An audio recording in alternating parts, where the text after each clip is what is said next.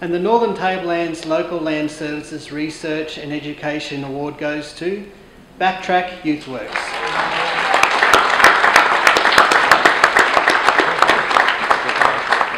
Backtrack YouthWorks. Backtrack YouthWorks provides an innovative interventionist and alternative education and training pathway for marginalised and disadvantaged youth. Today, Backtrack operates full-time, with a modest proportion of funding being government-derived. Among the recent innovations are Backtrack School, its engagement with researchers to further understandings of alternative educational approaches, and the level of collaborations and partnerships that make Backtrack possible, and even lead to additional income streams.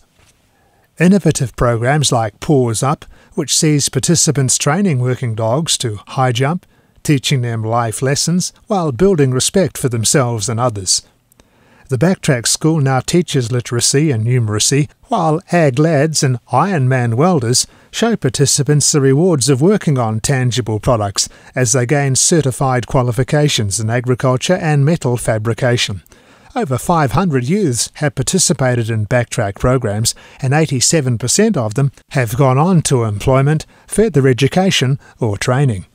After recognising the potential of research to influence government policy, Backtrack negotiated partnerships with researchers from the National Drug and Alcohol Research Council, the NDARC, at the University of New South Wales, the University of New England, and the Hunter Medical Research Institute, the HMRI.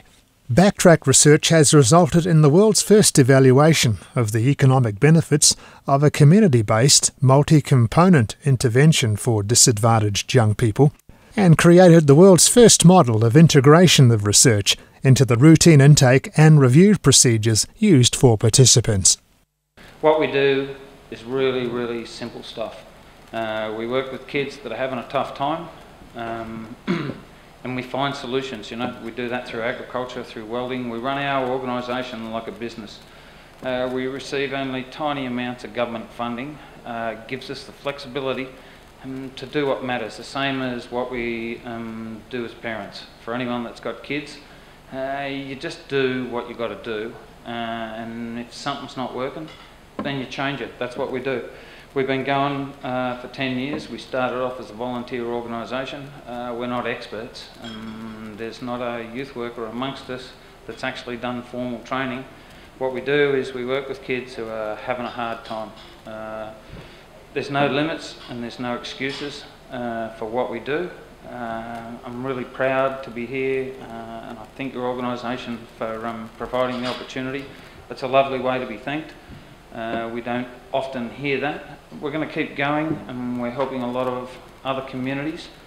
The thing that really excites me into the future with helping other organisations is we spend millions and millions and millions of dollars all around the world working with kids at risk. Nobody evaluates that stuff properly. The University in New England, we've got 4 universities looking at what we do. We do it in every other aspect of business and employment and with what we do. And we don't do it in our field, and where we do it, we do it bloody poorly. It's going to put us on the map, and in the next year or so there are going to be a lot of published papers over what we do.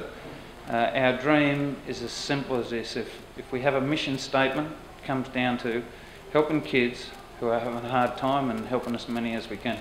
It's an honour to be here tonight, and thanks so much, guys, for standing, you know, up here with us. I appreciate that, and we look forward to looking after young fellows who are having a hard time.